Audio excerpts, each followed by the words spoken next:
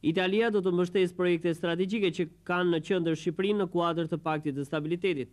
Nesër realizohet në Romë vizita e parë e Kryeministrit Ilir Meta jashtë vendit.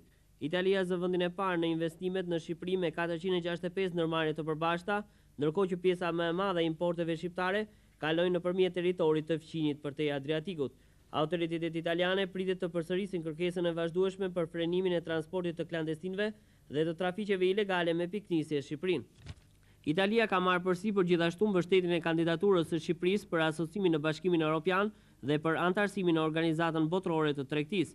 Kryeministri Ilir Meta është ftuar nga homologu i tij Masimo D'alema, por ndërkohë do të ketë takime edhe me njerëz të njohur të shtetit, politikës dhe biznesit italian.